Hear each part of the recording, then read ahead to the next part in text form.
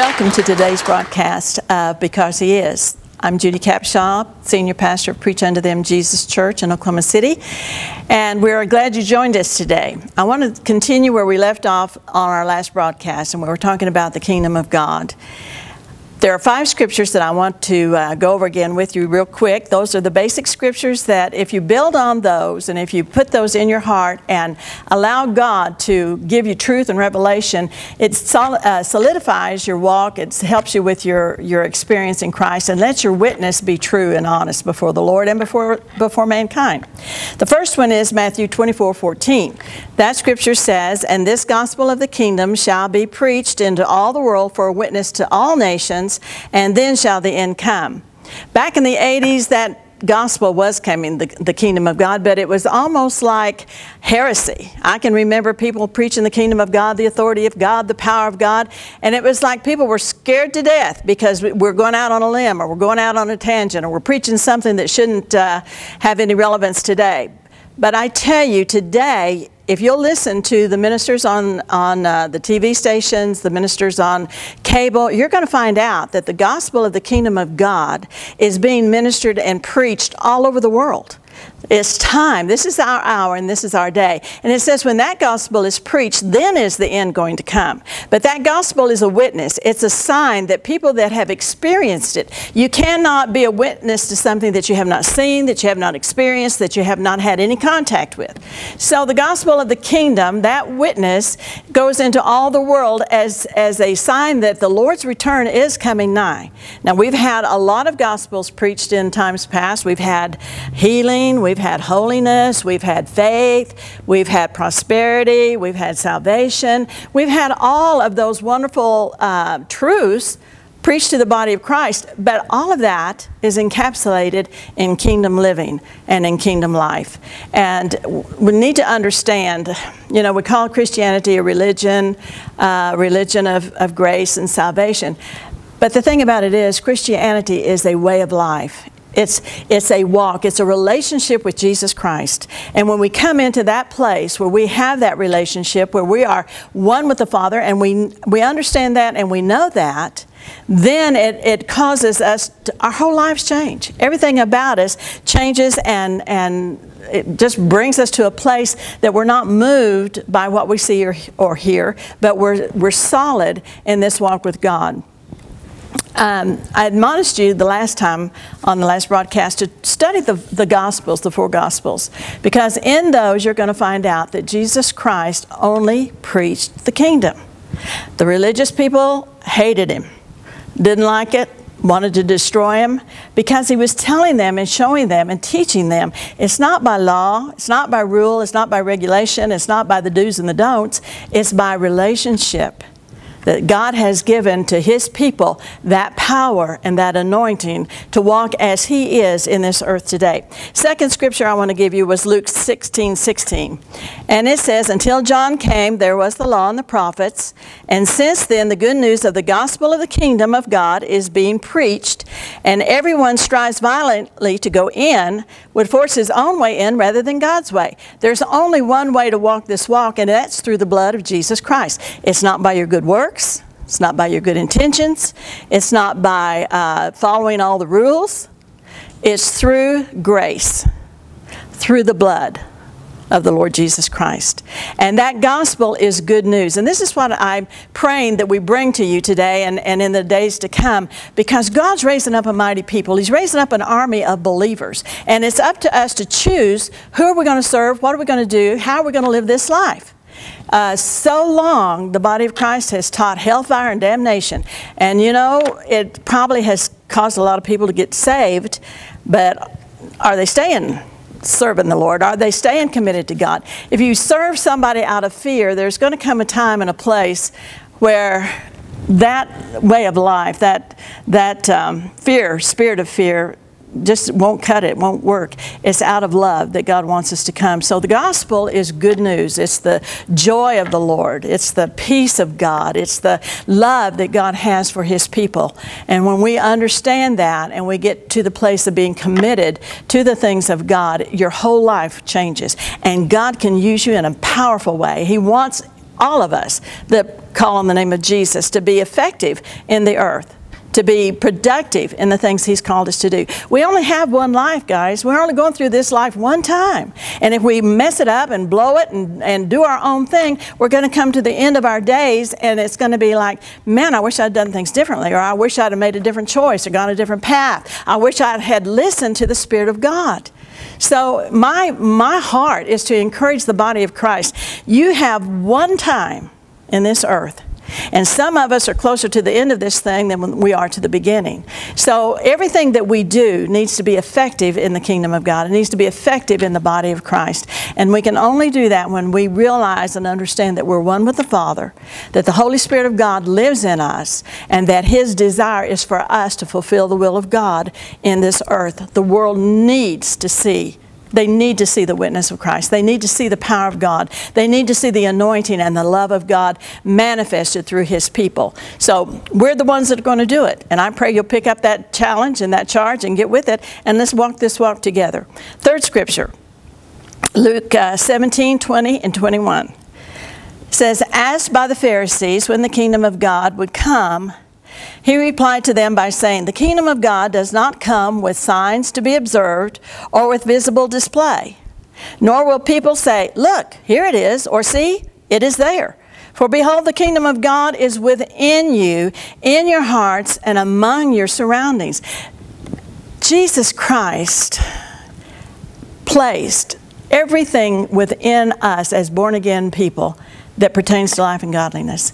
And when we begin to understand that we are spirit, we are spirit. We are not, this body is our temporal housing. It's a temporary house that we're going to live in, but this is not going to heaven. This thing is not going to be perfected and pleasing in all aspects of our journey through here. So the body of Christ has got to come to this truth and the revelation, and I'm sure most everybody knows that we are a spirit being. We're connected to the Father God by the Holy Spirit, by the grace of God that He gave us by being born again of the incorruptible seed of the Word of God. So the kingdom of God came on the day of Pentecost when the Holy Ghost of God fell upon the disciples, because the kingdom of God is in the Holy Spirit. So that kingdom is within us. We've got to learn to live out of our inner man, out of our spirit being, out of that well of water, that living stream that comes from within us to the world. We've got to learn that that's our life. That's where we need to live from and out of. And this is what the Lord is trying to teach us as a body of believers. The flesh is weak, and it tells us in Romans that sin was condemned in the flesh. So this transition of coming into Christ, no longer being carnal Christians or operating by our intellect, but operating by the Spirit of God. So where is the kingdom? It's within you. It's within me. Those of us that are born again by the Spirit of God and by the Word of God. So our job then is to release the power, the anointing, the presence, the love, the attitude, the nature of God through us, so that the world can see our God is real. You know, you think about all of the voices in the world today. I'm telling you, there's so many different religions and so many different paths and so many different ways that people are being encouraged to go. But there's only one way. There is only one name given among men whereby we might be saved. There's only one cross and one blood and one Son, and that's the Lord Jesus Christ. And He has made a way for us to be redeemed, not just to make it to heaven. Thank God we're going to heaven. But redeemed to be as He is in this earth. To be as He is in this world, so that the world can see our God is real. Our God is alive. Our God is vibrant. Our God is not somebody that's afar off. He's not a mist. He's not some fake thing. But our God is real in the hearts and lives of His people. And God is raising up a standard and raising up a people that are bold and that are going to be courageous and audacious to speak out the things of God. Our God is love. He's mercy. He's compassion. He's not mean, and He's not a beheader or a killer or if you don't go our way, you're going to get killed. That's not our God. But God is raising up a people that are also very valiant and very victorious in their walk and in their things of God. So the kingdom is within you, and it's within me. The thing is, what are we doing and allowing the kingdom to manifest and come forth? Are we just shutting it up, putting a lid on it, shutting the door, and being religious? Hallelujah. The world has seen enough religion to last a lifetime. They need to see a relationship. They need to see a people that know their God and stand with their God and hear the voice of their God and move out when God says to move out and do what God calls them to do. So that's the kingdom we're talking about. Next scripture, number 4, Romans 14:17. For the kingdom of God is not meat or drink, but righteousness, peace, and joy in the Holy Ghost. The kingdom is not a natural phenomenon. It's not a flesh work, but it's righteousness, peace, and joy. And I want you to look at that just a minute, because righteousness, peace, and joy is progressive. If you're not in right standing with God, and believe me, you're not ever going to make yourself right standing. I don't care how hard you work. I don't care how many times you cross the T, dot the I. You are not going to make yourself in right standing with God. So we're going to cover that today and the next broadcast. But it's progressive. Righteousness brings peace. Peace brings joy. Now think about that. If you don't know that you are in the righteousness of God, you're not going to have any peace. You're always going to be in torment. You're going to be in turmoil. You're always going to be wondering about, am I saved? Can I stay saved? Am I going to walk in salvation? You're always going to have that question in your heart and your life, and always be condemning yourself when you miss the mark. There's no peace in that. But when you realize the righteousness that is the gift of God and you walk in that, then you have peace. Peace is unity with God. That's that tranquility and that sweetness of His presence that brings harmony to your life. And when you have that, the next step then is joy, because in the presence of God is fullness of joy, and at His right hand are pleasures forevermore. The joy of the Lord is your strength. So this walk that we're walking with the Lord is progressive, and truth upon truth, line upon line, precept upon precept, when you understand that if we get the foundation right, as the scriptures say that if the foundation be destroyed, what will the righteous do? You can't build on a faulty foundation. You can't build on religion. You can't build on the do's and the don'ts and the law. You build your foundation on the Lord Jesus Christ, His grace, His love, His mercy, and His righteousness. And that is the foundation key for the kingdom of God. And we're going to go into that truth here, because that's where your power comes from. And when you begin to see what God is doing, it sets you free. I'm telling you, we should be the most joyful, happy people in the world, because we're not under the law. We're not under legalism. We don't have to worry about sin, because I guarantee you, if you sin, the Holy Ghost is going to jump right on you and let you know it. And you're not going to be able to get away with things that are displeasing to God. That's the freedom of serving the Lord. All right, the next scripture and the last one here is... Oh, wait a minute. I want to go to Isaiah 32:17. Let's go back up here just a minute with me.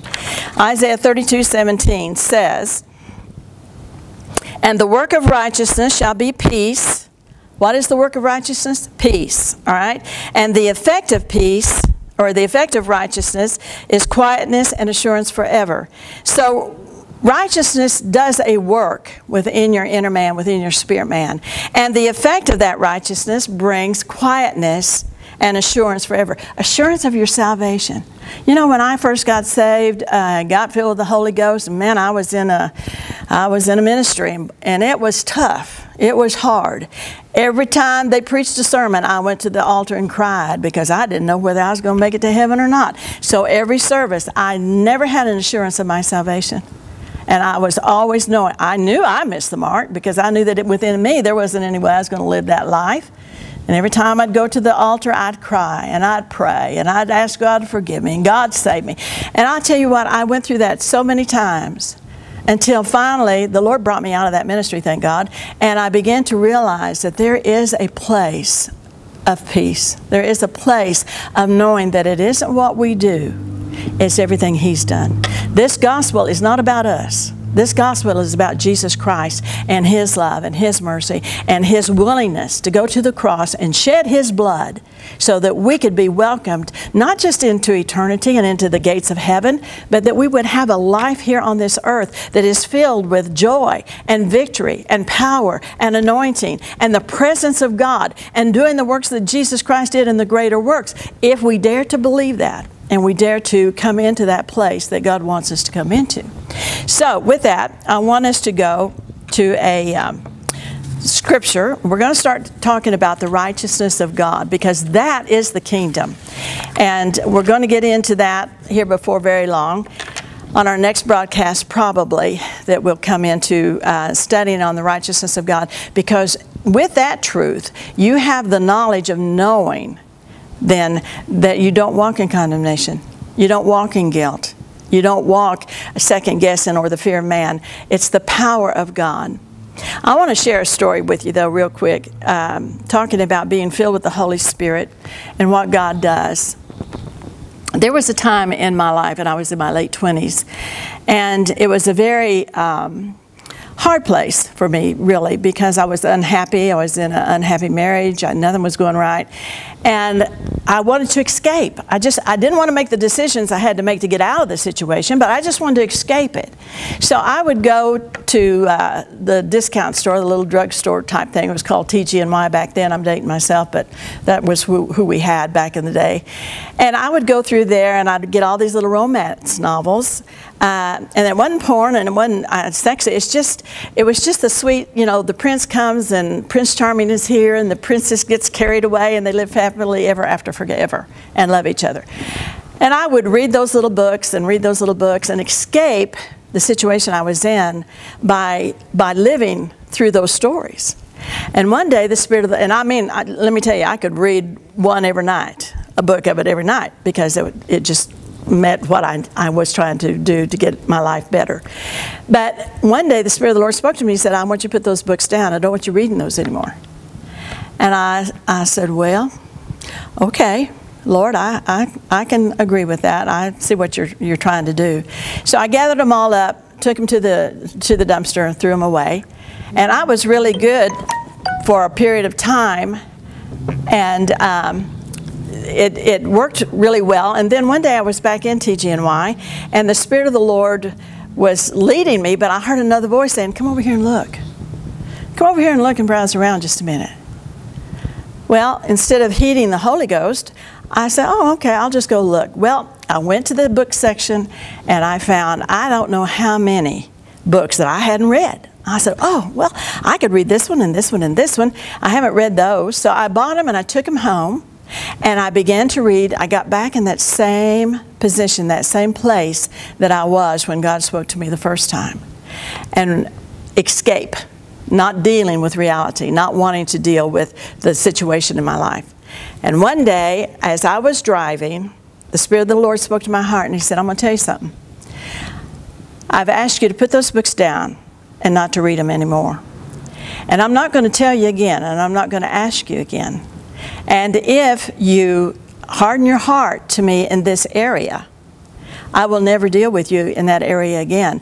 But what you will have done is allow yourself to be having all kinds of things come in on you in that part of your heart that you took and withheld me from.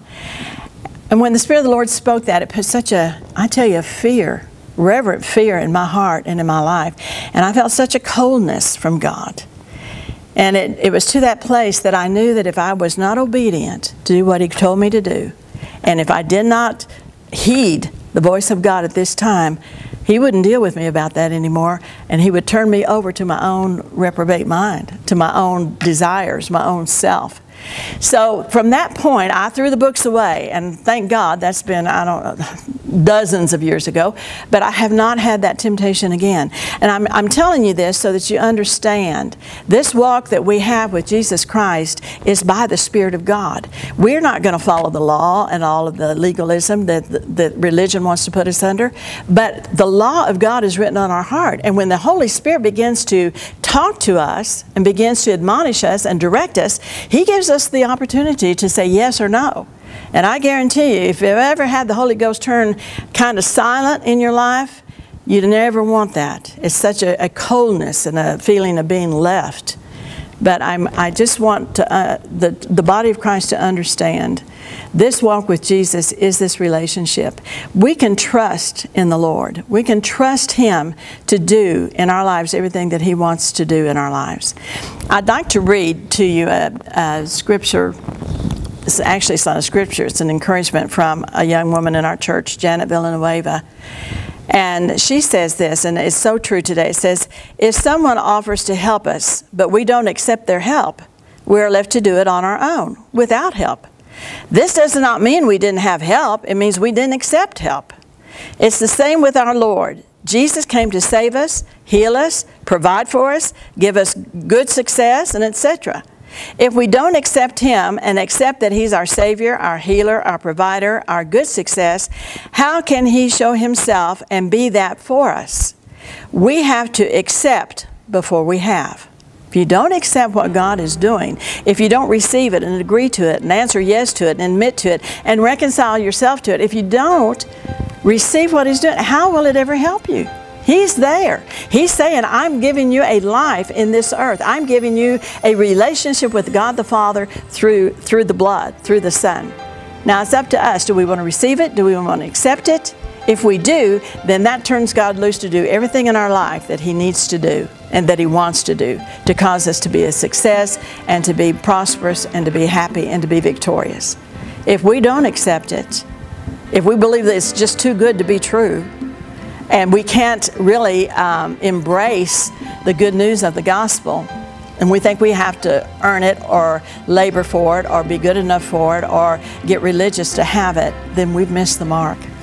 This walk is exciting, and it's tremendous what God is doing. And I want us to pray right now that God will encourage you. And if you don't know Jesus as your Lord and Savior, that's the only way you're going to have this relationship. The only way you're going to be able to come to the Father is through the blood. But in that, there's not only eternal life, but there is the most exciting life to live in this earth. So if you will, let's pray together and let's believe that whatever you have need of, God is going to do. Father, in the name of Jesus, we thank you for the Word of God. I thank you, Father, that you're raising up a mighty army of believers. I thank you, Father, that those are some that are standing on the outside looking to come in. Father, I ask you to open up that door, Father, and bring them into the fullness of the Spirit of God. Father, those that don't know you but that desire to know you, Lord, I thank you that they will be drawn to the presence of God. All you have to do, saints, to come to Christ is to just receive Him as the Son of God. Receive the blood. Receive His forgiveness for your sin. He's not taking an inventory on your sin. He just wants you to come to a personal relationship with Jesus. And you do that by inviting Him into your heart and into your life, to be your Lord, to be your Savior, to take control and dominion of your life. Don't waste another day. Today is your day. Let God do it. And don't cut Him off today. Let Him have His way in your heart and in your life. You'll find success there, and you'll be excited and happy that you did. Stay tuned for part 2 on the righteousness of God. We'll see you next time on the next broadcast. This is Judy Capshaw, Senior Pastor of Preach Unto Them Jesus. You go and be blessed today. Yes, my name is Cliff Red Elk, and I was hesitant about giving my testimony today until you mentioned Jeremiah 29:11. It was actually on a TV show that I seen last night, and I took that as a sign that I needed to speak a little bit. Well, they say the Lord works in mysterious ways, and I find that to be true because my daughter was dedicated here. My great-nephew was dedicated here about a month and a half ago, and ever since, every Saturday, my daughter, "We're going to church tomorrow, Dad. We're going to church tomorrow." And I said, "Yes, we are." So she is pretty much, I hate to say drag, but almost dragged me here, you know, and I'm glad that she did because I'm really starting to work on my temple, my body, because I was in the hospital, and the Indian hospital from Christmas night until January 5th with an infection. So I've been getting physically active and working on my eating, my body. Like I said, I'm getting my temple, the physical going, and now through her, and Jesus working through her, it's helping me also work on my spiritual. And I'm just really enjoying it. I'm loving the people here, loving the praise and the worship, and I just want to just say, anybody out there, if you're hesitant about it and you feel something pulling you, somebody that you may not expect asking you whatever, just give into it. It'll be worth it in the long run. Amen. Hey, my name is Mickey Banks, and I'd like to testify for Christ. When I was a child, I was raised in somewhat of a real troubled childhood with a lot of drugs and alcohol and violence. And when I was about 12 years old, my mom and I had kind of always clashed, had a conflict. And she called me into her room one day and she asked me if I had seen her do something, which I had, but naturally I didn't cop to it. I said, no, I hadn't seen nothing. And she said, you're lying. And she looked at me and she says, I hate you. I've always hated you and I never will love you. And I was about 12 years old, and at that time, something inside of me felt like I died.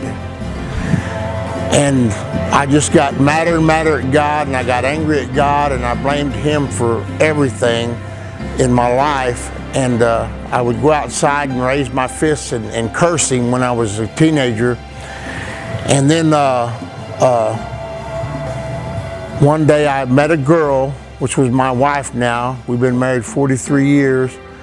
And she, I was going over to a buddy of mine's house, and I climbed over the banister. We was out on the balcony sunning with our son. We was living together, we weren't married. I was going over to a buddy of mine's house, and I jumped over the banister and I almost fell. And my girlfriend at the time screamed and grabbed her mouth. And I remember looking at her, and it stunned me, because here I am about 20 years old, and I never felt that feeling that I felt. And I was walking with my buddy, and I says, you know, Jim, she was afraid I was going to fall. And he started laughing at me, and he goes, well, you big dummy, she loves you. And I was so stunned by that statement, because I thought, how could she love me? My own mother didn't love me. And as soon as I was walking, God spoke to me and said, for I love you too, for I am love. And I thought I was going crazy because of this voice talking to me. But later on, as I come to know, that voice was Christ, and He saved my soul and showed me what true love was. And that's why I want to testify that if you are absent love in your life, Christ is the one that is the one true love that's looking for you. Amen.